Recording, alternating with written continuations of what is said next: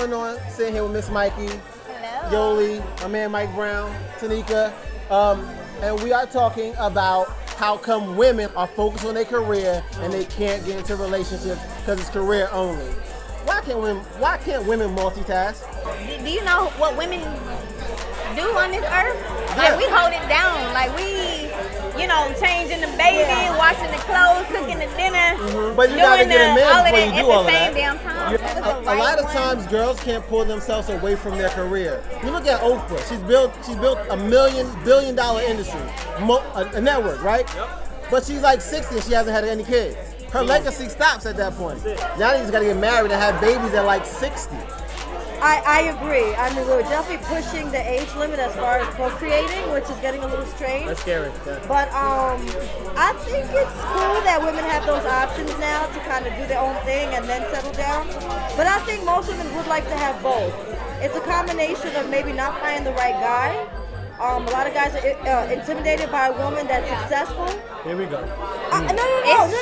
We're not intimidated by y'all.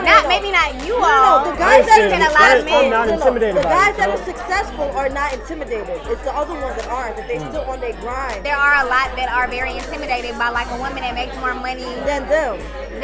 Like, because it's kind of like they want to be the provider, but if your gal is, I'm sorry from Houston, I say gal. Your girlfriend. Yo, gal.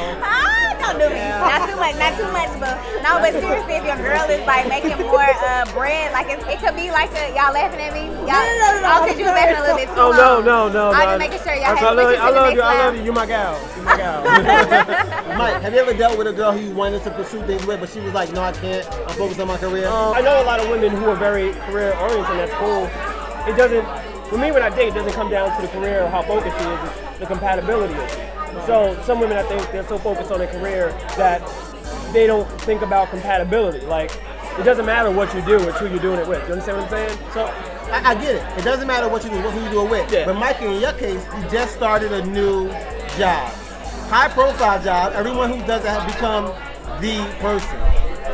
How do you plan to do that? Because all eyes are on you and who you date.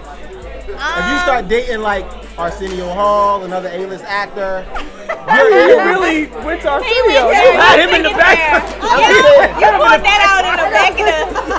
I'm just saying. Me personally, I don't put like a lot of my personal, like that is very sacred to me. A relationship is extremely sacred.